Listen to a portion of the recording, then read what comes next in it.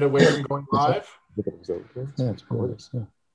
I know Becky is going to give us a final go. Yeah, did Capri end late? Because I saw we had about 50 people, and I figured, oh, we had the move over, and then I noticed like minutes later an extra like 100 came in, and I was like, oh wow, yeah, we missed. Yeah, she ended about 6 minutes late. Oh, okay. Well, people missed our Garcetti video. I'm telling you, we have to cut that thing up and use it again. It was a great video. Yep. Very true.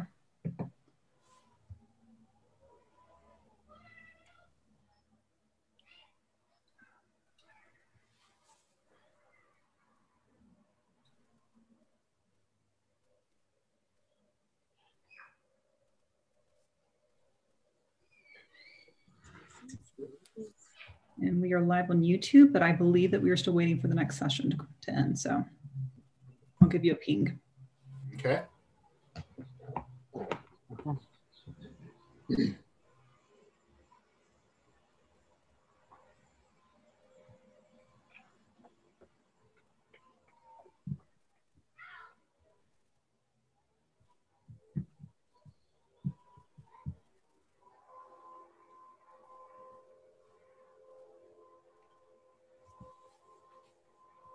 Welcome to those that are just joining us. We're going to give it another minute or two here for folks to come over from our power panel. So just bear with us for a few moments.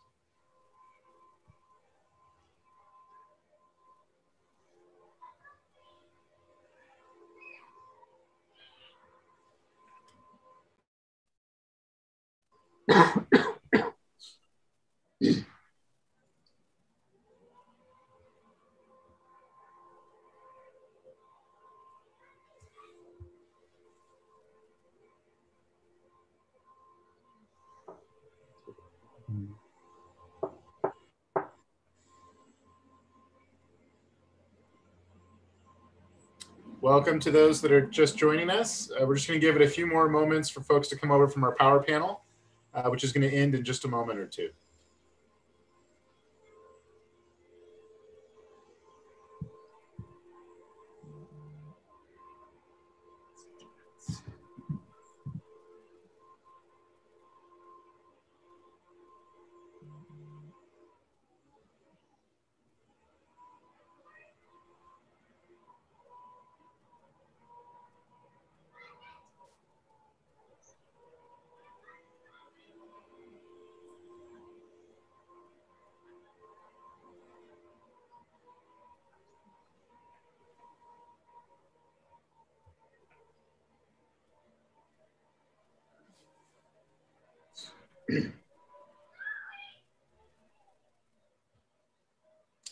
I feel like my neighborhood is only the loudest when I have important things going on. So, I don't know if you can hear the kids and the gardeners and the trash trucks in the background, but it's only on important days. Other days, it's very quiet. Pleasant sound. Joy. That's true. It's the sounds of life. It could be way worse. It could be way worse. I've got some good birds in the background too.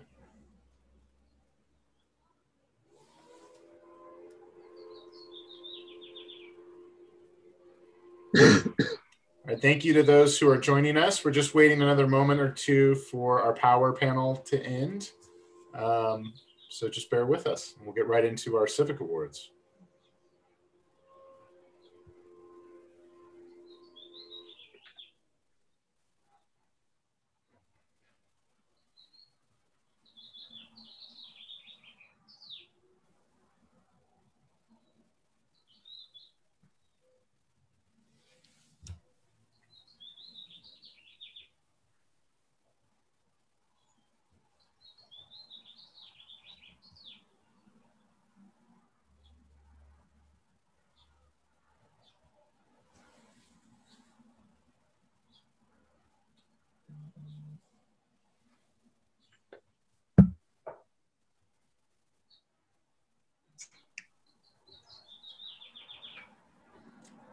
All right, thank you to those who have joined us. We're just moments away from starting here. I hear our power panel is closing out and they're sending people over here in just a moment.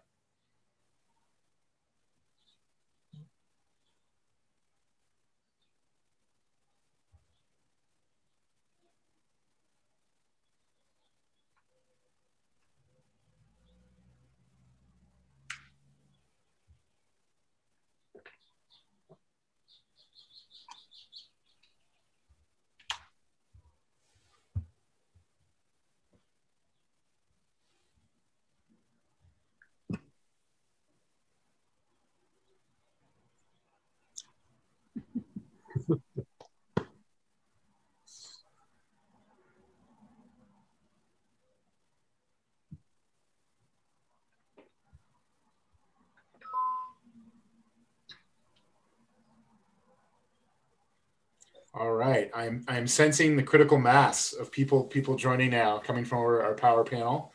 I hope everyone's doing well, and thank you for joining us on this Friday afternoon for our 20th annual Municipal Green Building Conference and Expo. I know that's amazing. It's amazing to us as well. Really pleased for the awards we have today. We're excited with the new format we're going to use to show you our buildings that have won awards over the past year, and also excited for our speakers. So to introduce our speaker today, I'd like to introduce Darren Hanway, who's the Manager of Energy Programs and Strategy at Southern California Gas Company. Darren? Thank you, Ben, and good afternoon, everyone. I hope that you're enjoying this wonderful conference so far. A lot of great stuff yet to come. So it's at SoCalGas, we're the nation's largest gas distribution utility. Our mission is to be the cleanest, safest, and most innovative energy company in America. And we are dedicated to leading the transition to a decarbonized energy system. In fact, we are proud, very proud, to have just recently announced our Aspire 2045 vision, which is a sustainability strategy that includes a bold commitment to achieve zero greenhouse gas emissions in our operations and the delivery of energy by 2045. We'll get there by investing in our infrastructure, continuing our leadership in renewable gas technologies and green hydrogen, and always supporting advancements in energy efficiency. For the next keynote address, I would like to introduce Mahesh Ramanujam, the President and CEO of the United States Green Building Council. Mahesh couples an extensive background in technology and innovation with his goal of unifying building standards and building healthier, more prosperous communities. As a leader of more than 13 million green builders, Mahesh conceived the Living Standard campaign, the organization's grassroots initiative that supports the ambitious, inclusive, and resilient vision for the decades ahead. Healthy people in healthy places equals a healthy economy.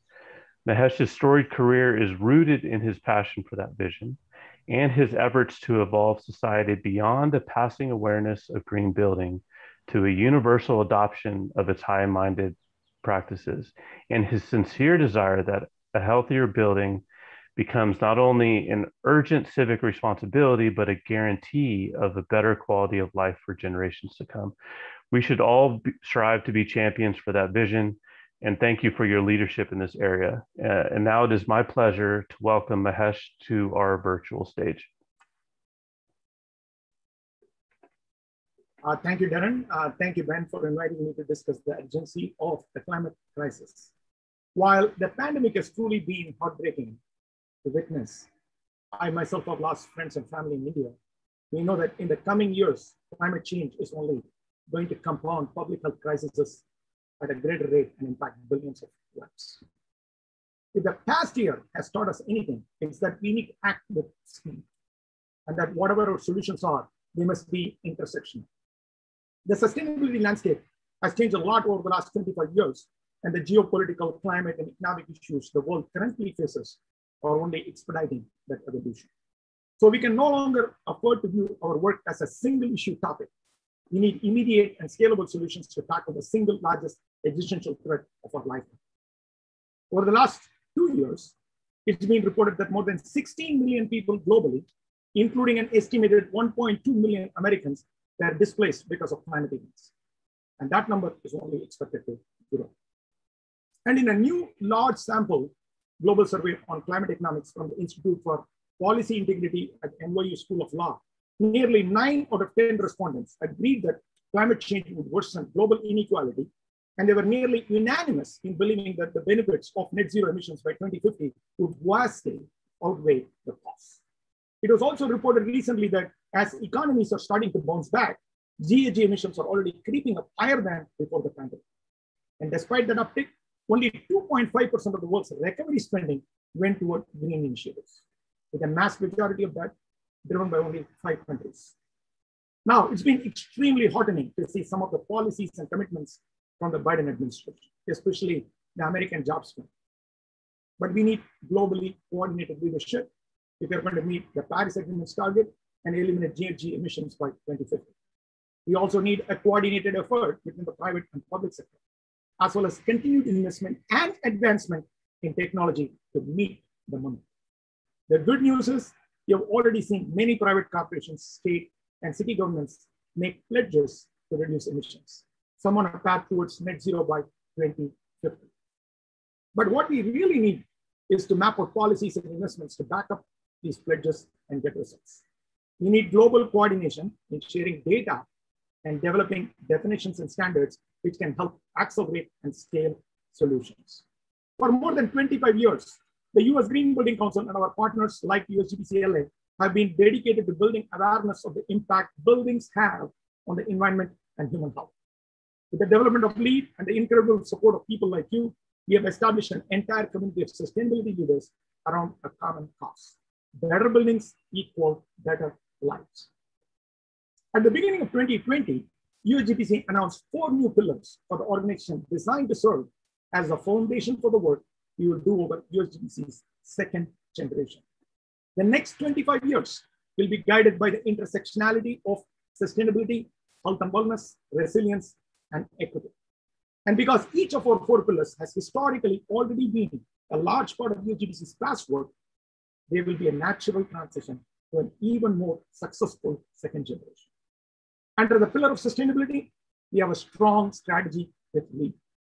With our latest version of the rating system, LEED version 4.1, we have raised our energy reference standard and added a carbon metric for both new and existing buildings, providing a tool to directly measure the impact buildings are having on the climate.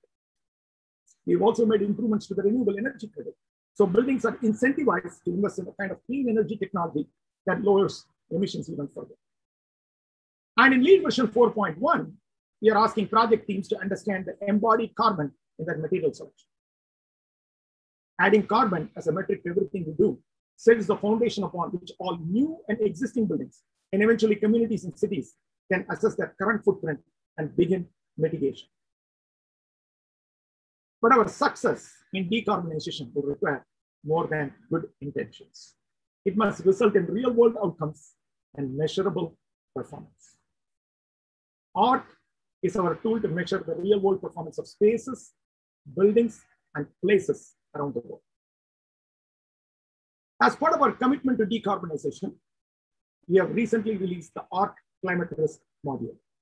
This new tool is broadly aligned with the recommendations from the Task Force for Climate-Related Financial Disclosures, TCFD, and it enables project teams to assess transition risk with the ARC Carbon Score, a component of LEED version 4.1, and the ARC Electrification Score. Additionally, it assesses physical risk with a detailed climate impact assessment, a risk footprint report from our partner, Coastal Resource Consulting.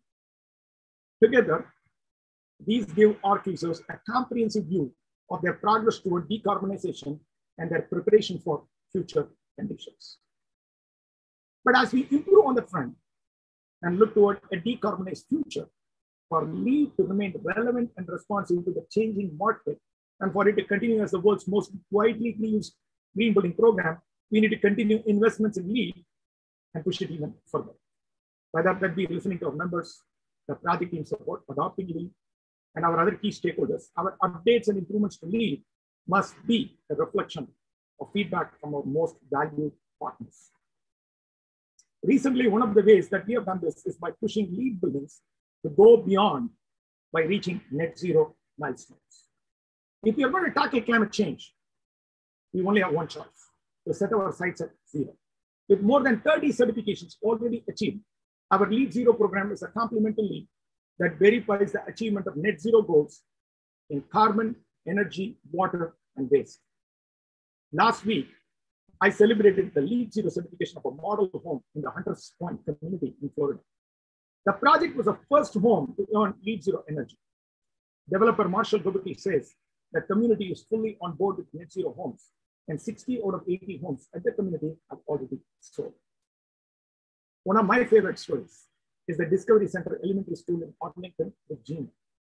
Discovery was the first school to achieve LEED Zero energy, and its zero energy design resulted in $117,000 of annual savings, enough to fund 2 teachers' salaries. Plus, the school serves as the learning lab for students to get an early start on sustainability education, creating a culture of stewardship and accountability as well. But if you're going to move the needle, We need to accelerate change on every possible scale. That means not only addressing projects like these, but also the cities and communities that they belong to. That's why we created LEAD for cities and communities, for change on an even grander scale. Designed to support continuous plans for reducing energy, water, waste, and transportation, LEAD for cities and communities bolsters health, equity, education, and resilience. And with more than 270 cities and communities around the world registered or certified, we are improving the overall quality of life for more than 130 million people. All of these efforts are part of our mission to ensure the next phase of UGBC's efforts will be regenerated. As a long-term plan for addressing health, water scarcity, air quality, resilience, and climate change, obstacles that threaten our survival, we have introduced a vision for LEED Positive, where LEED buildings generate more energy than they use and remove more carbon than they produce. The goal I've set for UGBC is to require all LEED new construction projects to achieve LEED Positive starting in 2025, and all existing buildings to be LEED Positive by 2050. LEED Positive is our long-term vision for how LEED will become regenerative and restorative. Addressing the issues the world faces requires us to take that next step, task zero, and build a regenerative world. This vision is designed to help push the market beyond just reducing the negative impact buildings have towards a future, but buildings give back more than they take, where they generate more energy than they consume, save more water than they use, remove more carbon than they produce, and have a positive impact on the physical, mental, and social health of their occupants. Under resiliency, LEED and RELY are our chief tools to address resiliency by promoting and advocating for principles of design, construction, operation, and maintenance that address resilience goals. RELY is a rating system that takes a holistic approach to resilient design. It can be used to plan for acute hazards that buildings and communities face during unplanned events, prepare to mitigate these hazards, and design and construct buildings to maintain critical life-saving services during catastrophic events. It is my hope that down the line, all LEED projects will also be required to certify to RELY. UGBC also released a brief this year that outlines an expanded suite of programs and resources focused on improving building and community resilience in the face of climate risks.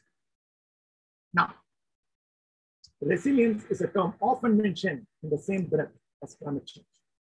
But a term we need to hear more in our lexicon and act on at a much swifter pace is equity. That's why we have made it one of our foundational pillars. While UGBC has done a lot of work here, it's certainly not enough. We recognize we are not yet a leader, but we can be. Any approach we take in combating climate change must also be equitable, as it is the most vulnerable among us who will suffer the most. And in order to achieve our mission and vision, we need to address some challenging questions and take bolder action as an organization. Equity has different meanings and markets in different regions of it. It requires deeply personal, often uncomfortable discussions about painful experiences. And it requires conversations where UGBC does more listening than talking, and that we amplify voices that have gone unheard. Since so many of our community members and stakeholders are already living in their communities, we have taken a first follower approach. We strive to take their great vision and implement it because we are the platform to do so. To kickstart this effort, we started by hosting a series of equity summits last year, where we listened to leaders both inside and outside our community. Hundreds of members, lead professionals, community development experts, and other sustainability and social and environmental justice leaders shared their experiences. They showed us how their work prioritizes equity, and we learned strategies for bringing new stakeholders into the process of developing green buildings, cities, and communities, and empowering these partners to become involved in and influence the planning process and benefit from these project outcomes is an important step. One participant said something I think really hit home. They said, those of us born in low status communities, the talented ones, are taught to measure success by how we get away from our communities.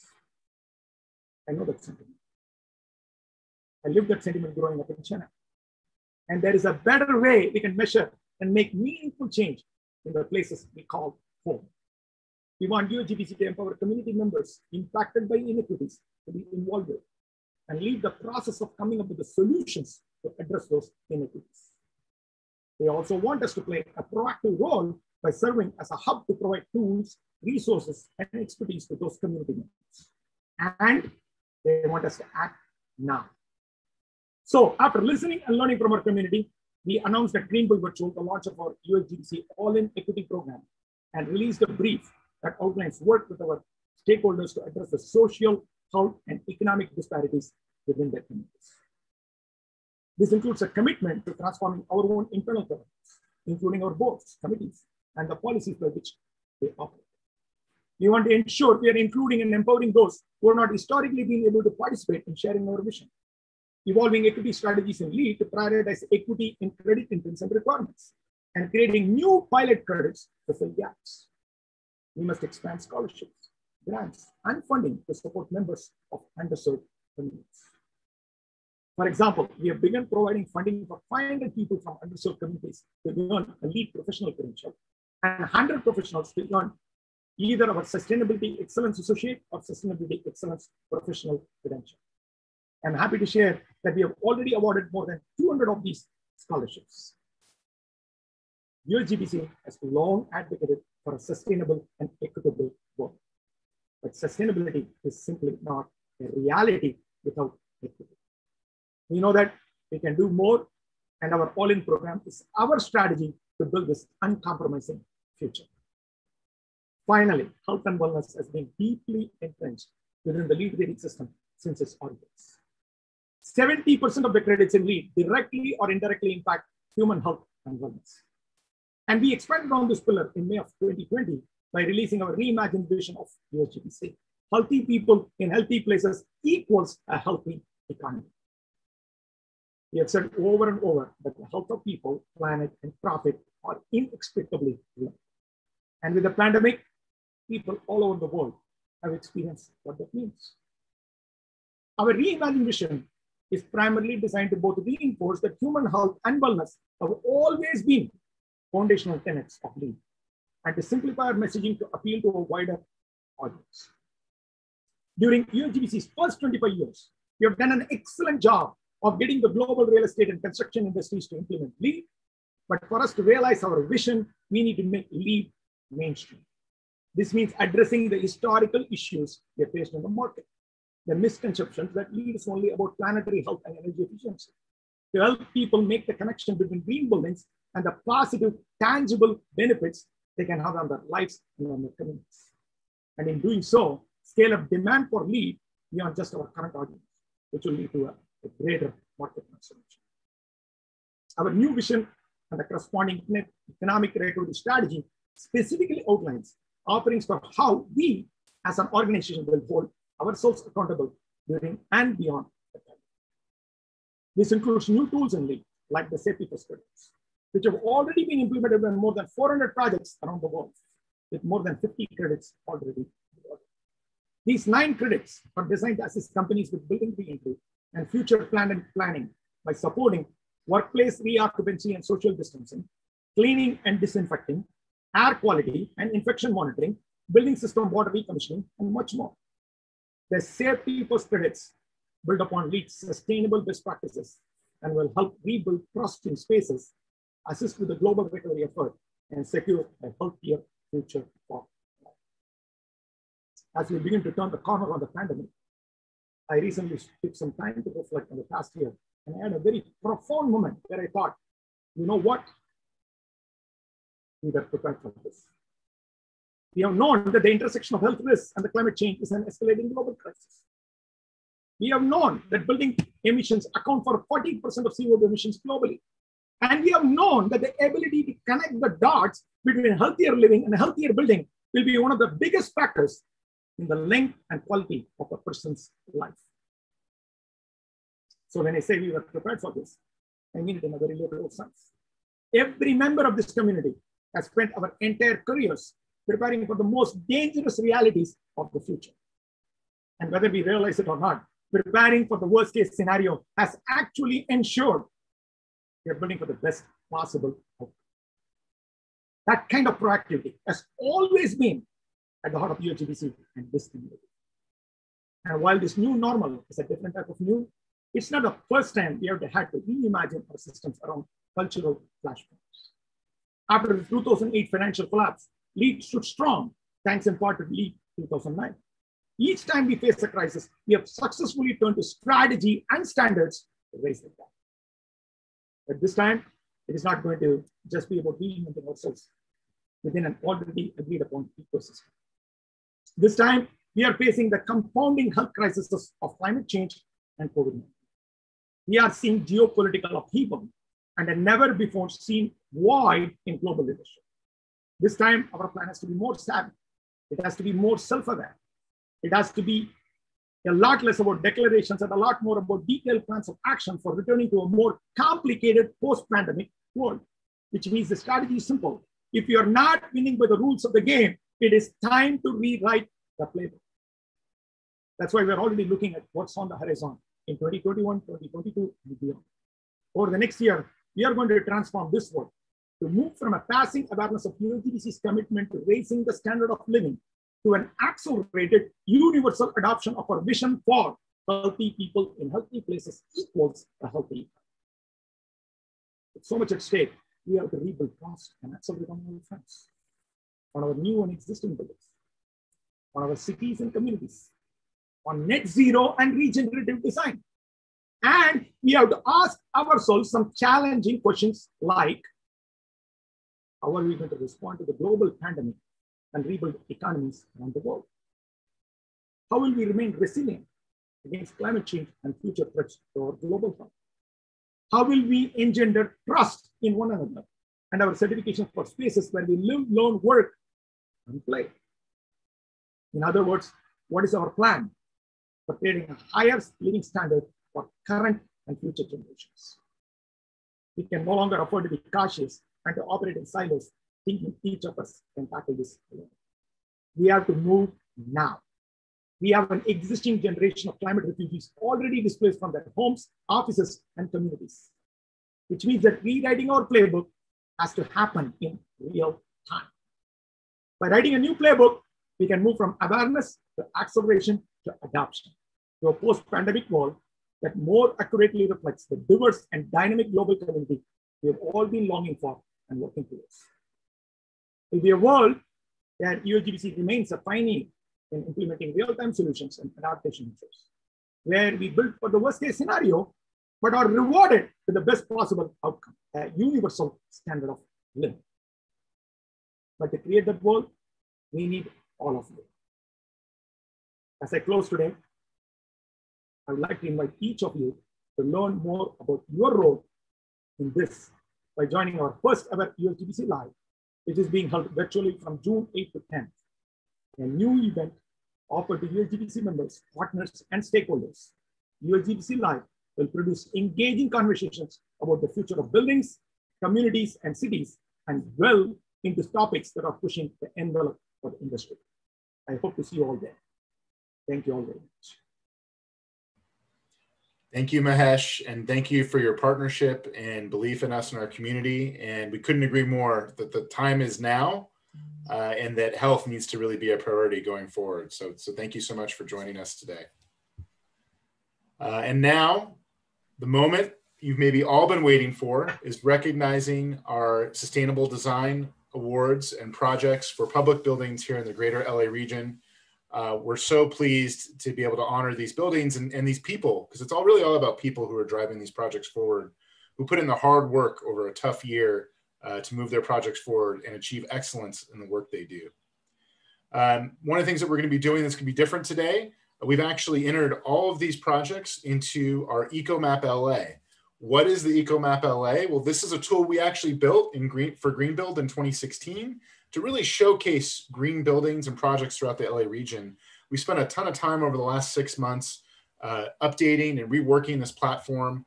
We're going to showcase it to you here in just a moment, but we've added all different kinds of green buildings into this system. And we've also created the ability where you can actually upload your own projects. We want to make this an asset for everyone in the region to showcase the work that they do. So with that, Fernanda, if you could go ahead and launch the EcoMap.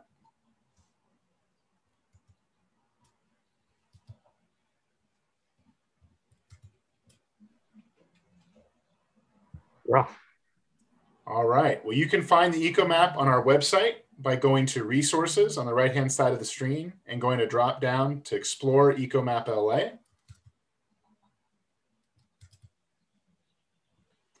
And then when you go to the eco map page itself, you can scroll down and find some information about the history of the eco map, some basics about what it does.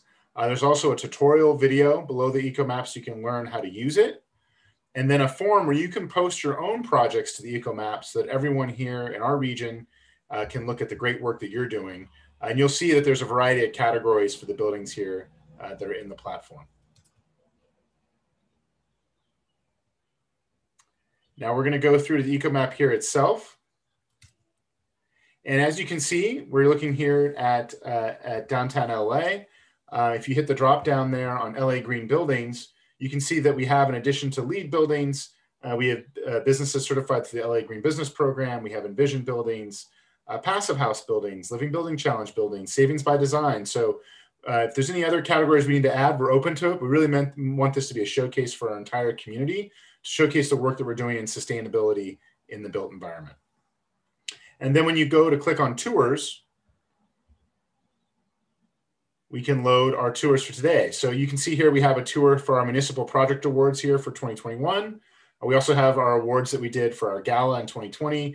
And then we can do specific tours like we've done for Kilroy Realty here on the left for specific portfolios of projects. And contact us if you'd like to upload more to the sheet or just use a sheet online to post them. So let's start with our award winners today. Our first winner today, and as Mahesh was talking about, is the city of Rancho Cucamonga, who's gotten a LEED Silver certification, and it's LEED for cities and communities. We're really excited about the certification. It's something that's so valuable here for the LA region. And the city is now part of a prestigious global community to be certified using LEED for cities and communities. With a population of approximately 180,000 residents and nearly 47 square miles, the city of Rancho Cucamonga is a leading city in the Inland Empire and one of the fastest growing metropolitan areas in Southern California. The city implemented practical and measurable strategies and solutions aimed at improving sustainability, equity, resilience, and quality of life throughout the community.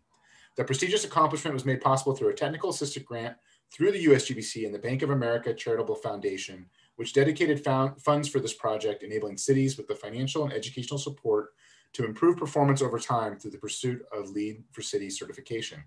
This LEED Silver certification is an integral part of the Healthy Rancho Cucamonga initiative launched in 2008 to promote a healthy and environmentally sustainable community. This certification further guides future sustainability efforts, helps prioritize measures, and fosters collaboration with key organizations that collectively improve the quality of life in Rancho Cucamonga. These efforts will be used to guide planning processes as the city completes the general plan update. This project team was led by Linda Ceballos, Environmental Programs Manager, Fred Lynn, Deputy Director of Engineering, Justine Garcia, Interim Deputy Director of Engineering, and Matt Burris, Deputy City Manager. Congratulations on your award and your hard work to make this happen. Our next winner here is also a city that was certified using the LEED for Cities certification, and that's the city of Costa Mesa, which has become the first city in California and one of only 4 cities in the United States to have received a LEED for Cities Gold certification using the most stringent LEED version 4.1. LEED for Cities and Communities programs help local leaders create responsible, sustainable, and specific plans for natural systems, energy, water, waste, transportation, and many other factors that contribute to quality of life. The LEED framework encompasses social, economic, and environmental performance indicators and strategies with a clear, data-driven means of benchmarking and communicating progress. LEED for City certification processes created the opportunity to identify gaps, opportunities for improvement, and provided the platform to work collaboratively to co-design local solutions that are realistic, timely, address equity inclusion, and reduce disaster risk reduction while building community resilience. City staff now uses LEED for Cities and Communities framework as a way to bring together people, find win-win opportunities, leverage partnerships, identify private-public sector collaboration, and engage the community in an inclusive way. The city also plans on taking a leadership role in Orange County to drive change and encourage other cities to do the same while inspiring social change, empowerment of communities to achieve sustainable, resilient, and inclusive economic recovery here in Southern California, which is something we all need. Congratulations to the city of Costa Mesa and to the project team, which was led by Salem Afewerki, the Public Services Department, Southern California Edison, Mesa Water District, Costa Mesa Sanitary District, USGBC Orange County, and the USGBC National LEED for Cities team and Bank of America. Next up, also in Costa Mesa, we have our first municipal project winner, and that is the Costa Mesa Lions Park project, which consists of two phases. The phase one is the Donald Dungan Library, and then the phase two is the Norma Herzog Community Center. The new Donald Dungan Library project consisted of a demolition of the existing 20,000 square foot building in Concrete Community Neighborhood Center. All of the concrete was pulverized and buried under the new 20,000 square feet, two-story LEED Gold certified library. There was no concrete demolition exported from the site. Redevelopment of the Lions Park included replacing the existing neighborhood community parking lot with a new 1-acre grass lawn, native drought-tolerant landscaping, and water-conserving drip irrigation system. All surface stormwater on the project site drains to large underground storage tanks that allow the stormwater to percolate down to the aquifer with no water flowing off-site. As for phase two, the repurposed Norma Herzog Community Center received new energy-efficient mechanical, electrical, plumbing, and HVAC systems, new exterior glazing, advanced audio-visual equipment, upgraded restrooms with low-flush toilets and local instant heated water, offices, a catering kitchen, a stage, and more were also implemented as part of this project. The new community center will be able to accommodate up to 330 people in the main assembly room and 100 people in the adjacent conference room. The team for this project, it's owned by the City of Costa Mesa and the Public Works Department, and also led by the County of Orange Library Operations. The team included Johnson Favero Architects, Integral Group, STV Construction Incorporated, Arup, Group Delta, as well as Tovey Schultz Construction Incorporated. Congratulations to you and your team. Our next project here is LAX Terminal 1.5. LAX Terminal 1.5 recently achieved LEED Silver certification for new construction. In order to reduce the use of potable water, the building will be utilizing a new recycled water system that is being installed around the airport campus, which will work in conjunction with low flow faucets and flush valves. All rainwater runoff at the building site will be collected, filtered, and reclaimed at an off-site treatment facility. This system will ensure this rainwater will be treated and reused as opposed to being directly drained into the ocean. Several energy efficiency measures were incorporated into the building design, such as an advanced lighting control system that is programmed to decrease the use of artificial light, energy efficient air handling units to ensure occupant comfort by monitoring and regulating temperature, humidity, and air quality. The project achieved an exemplary performance credit for its use and incorporation of recycled materials throughout the building, along with the ability to recycle a large amount of waste material generated during the construction by reducing the amount of energy the building consumed and by purchasing renewable energy credits from off-site renewable energy providers.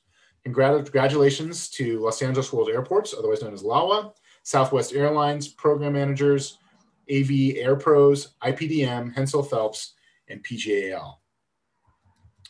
Our next project is the Santa Monica College Student Services Building. Santa Monica College has a strong approach to sustainable design and requires all new buildings to obtain LEED certification. The stated goal for the Student Services Center was for a LEED Gold certification, but the project team was not satisfied with that, and with a strong commitment to sustainable design, managed to achieve LEED Platinum certification. Some of the sustainable design strategies included the measures: building an envelope designed to control building heat gain and loss, mechanical system selection for maximum energy efficiency and building arrangement for occupant thermal comfort, renewable energy from rooftop photovoltaic system provided to the local utility for the equivalent of 35% of the building's energy usage, and an advanced water technology with pressurized water waste system resulting in a 65% reduction of water usage. Additional measures were adopted to provide a safe and comfortable exterior, such as extensive use of natural light through glazing and light wells, and improved air quality through the use of low VOC materials. Some exterior sustainable project measures included retention water system for all drainage to remain on site, drought-tolerant plant selection, tree and planting to reduce the heat island effect, and recirculating water feature for sound mitigation from the vehicular traffic. Congratulations to the owner, Santa Monica College, and the team of Wheat Zollars, Bernards, P2S Incorporated, MDBC Engineers, KPFF Consulting Engineers, RELM Studio, Empowered Solutions, LPI, Vantage Technology Consulting, and PAL ID Studio. Congratulations to you on this project. And now, our next winner here is the Robertson Recreation Center. The Robertson Recreation Center achieved LEED Gold certification for new construction last year.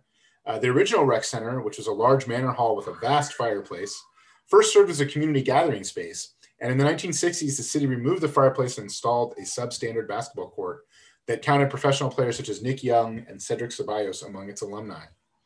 I think I even played there in my youth, but I was not as well known as those two, for sure. The site, an attenuated triangle bounded by busy traffic on Robertson Boulevard, presented limited opportunities for the large rectangular volume of a basketball court, and the surrounding perimeter of mature Melaleuca trees further limited planning options.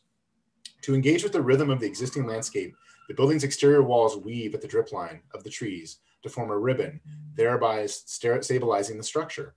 Designed to be as self-sufficient as possible, the building's durable interior finish is exposed concrete block to preserve coolness, while its corrugated metal exterior and perimeter of trees provide a self-shading system to minimize the need for air conditioning.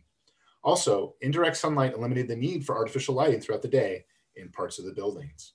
Congratulations to the City of LA, Parks and Rec, Kevin Daly Architects, Engelkirk Institutional, KPFF Consulting Engineers, Team AAD, Taylor and Gaines, and Catherine Spitz and Associates. And now we move to our final award winner, who has multiple projects, including our Municipal Project of the Year, and that is UCLA. Now, the first building we're awarding is the UCLA Levering Terrace. I also lived at Levering during my time at UCLA, but I had nothing to do with this award. The 62,000 square foot UCLA Levering Terrace undergraduate apartment building, which is a 10-story student housing complex, achieved LEED Gold last year with a 41% water reduction and realized energy cost savings of 33% through application of renewable systems such as solar hot water heating, operable windows, and electric heat for passive cooling, open corridors, and efficient LED lighting. 88% of construction waste, over 2,600 tons, was diverted from landfill. Nestled into a densely packed neighborhood, the project's terracing returns 57% of the site as an outdoor open space with vegetated roof area and pedestrian-oriented hardscape. Congratulations to UCLA Housing and Hospitality Services, UCLA Capital Programs, Studios Architecture, Michael Wall Engineering, Pan Pacific Mechanical, KPFF, Pamela Burton Landscape, Brightworks, EEI Commissioning, and PCL Construction. The next building that we're awarding is the UCLA Deneuve Bakery and Kitchen renovation. The Deneuve Bakery and Kitchen renovation achieved LEED Gold certification last year and has optimized its kitchen design, reducing water use by over 40%, lighting power by more than 50%, and selected energy savings appliances with Energy Star rated kitchen equipment used for over 76% of its plug load. Demand control ventilation with local control and thoughtful layout made this an outstanding working bakery to serve the thousands of students residing on the Hill at UCLA with healthy, local, organic, and sustainable fare.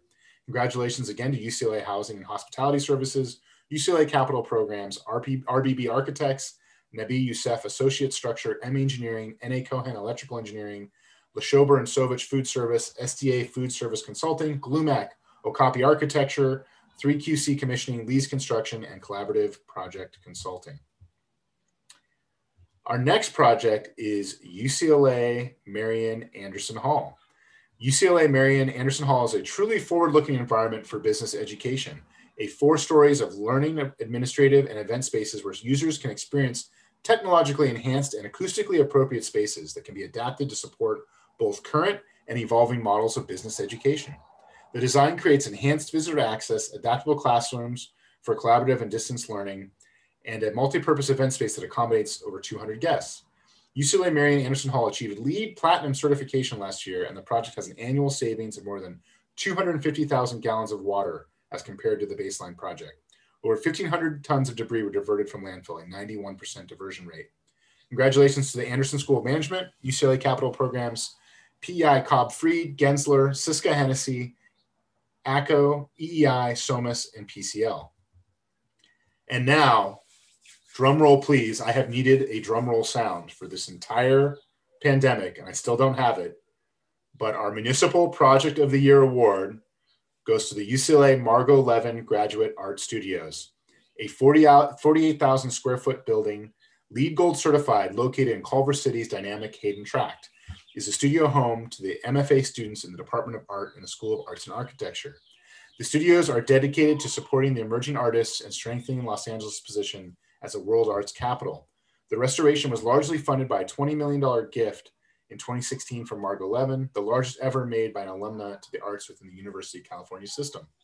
The building creates an artist neighborhood with clusters of intimate private studio spaces and communal shared facilities and critique spaces. The design considers the nature of artistic practice today and anticipates change by creating a building that can evolve in the future with new technologies and working methods while integrating sustainable materials and strategies throughout. The choice to rehabilitate and renovate the existing bowstring truss warehouse was at the core of the project. The original building expanded outward to add exceptional ceramics, sculpture, gallery, digital classroom, resident artist, and garden spaces with toplit covered spaces elegantly enclosed by a remarkable perimeter wall of ribbed tilt-up concrete that strikes a balance at once both grand of purpose and contextually humble. Congratulations to UCLA, the UCLA School of Arts and Architecture, UCLA Capital Programs, Johnston Markley, Simpson, Gumpitz, and Heger, KPFF, ME Engineers, Horton Lees Brogdon, Veneclas and Associates, Pamela Burton Landscape, Jensen Hughes, C+C, MG & Co., Gaia Development, EEI, and Abbott Construction. And I will add that part of the reason we chose this project for Project of the Year was really the integration of something from the university campus into the local community and environment of the Hayden Tract area there in Culver City. So congratulations to all of you for this phenomenal project.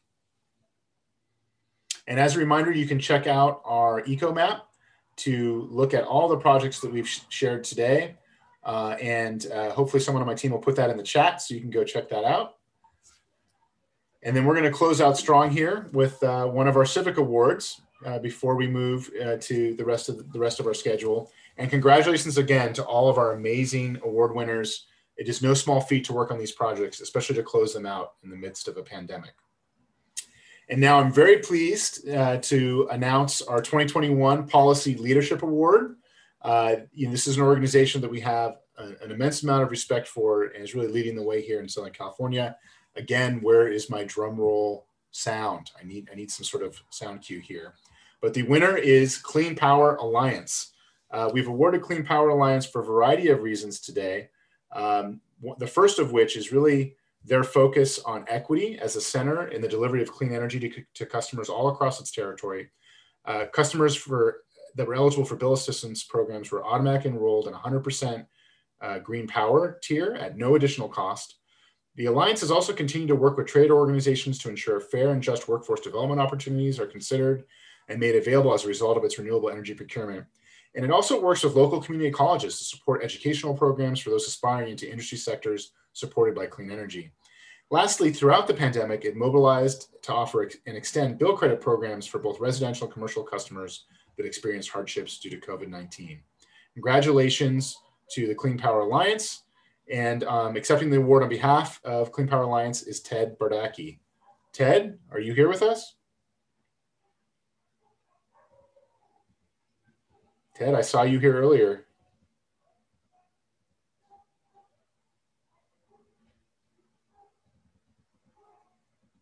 Ted, I know we sent you a Reclaimed Wood Award just for this moment.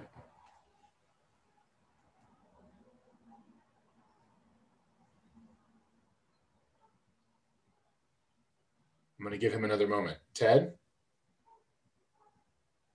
He's in the chat and he's saying that he's muted. So give me 2 seconds. Let me see. Okay. We're just unmuting you, Ted. We'll be right there. Good teamwork. And Ted, I've just asked you to unmute if that helps. Yeah, hi. And can you unmute the video too? I believe so. I'm going to make you a co-host so that way you can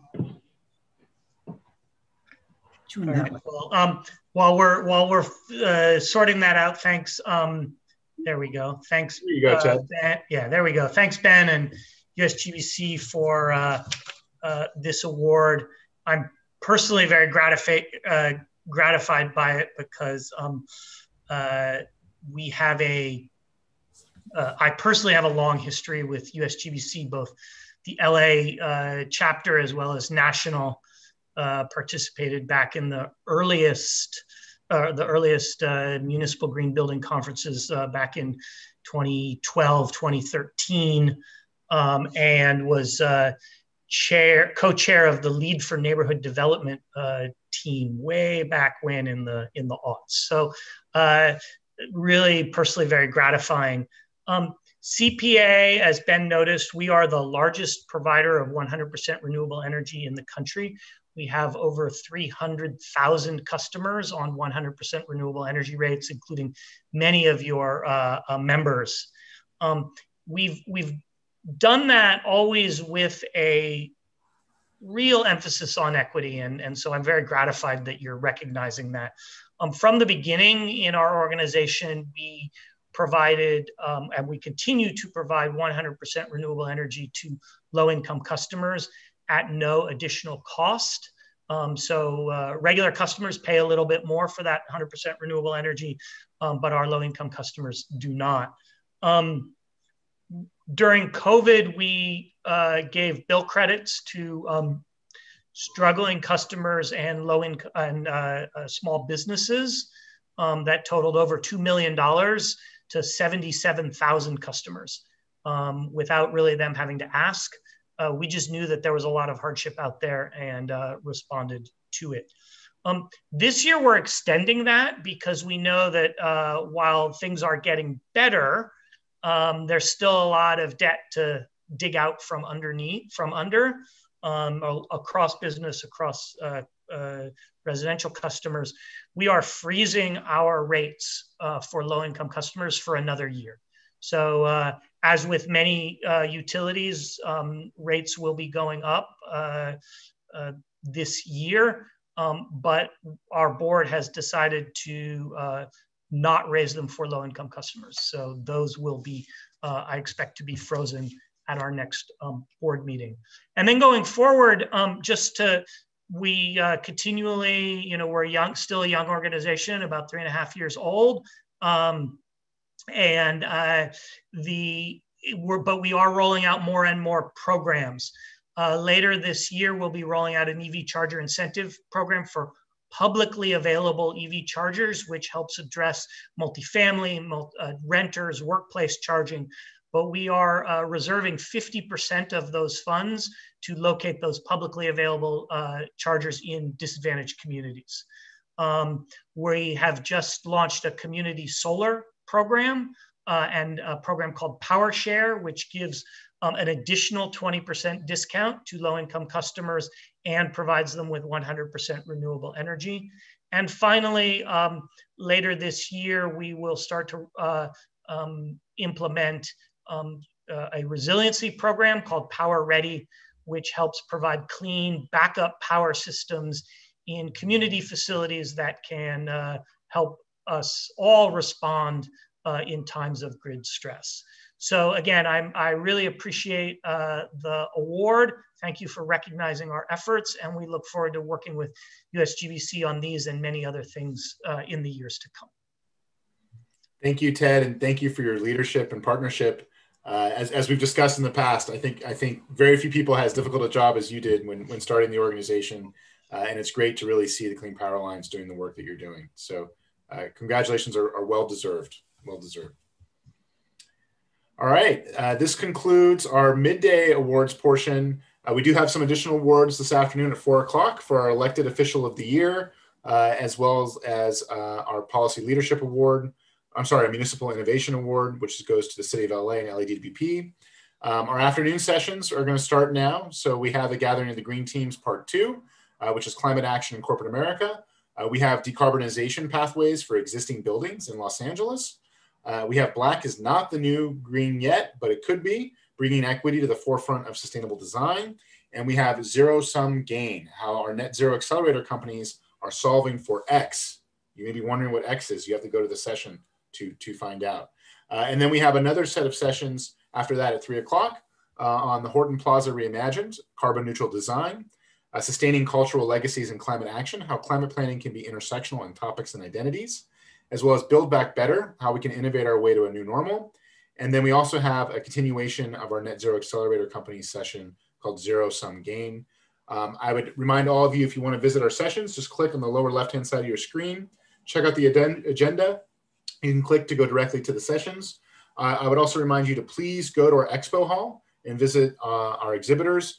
We do have a passport challenge there on the left-hand side of the screen, and we're raffling off a free LEED GA credential. We'll cover the cost for you, as well as a personal air purifier with air quality sensor from one of our net zero accelerator companies called Wind.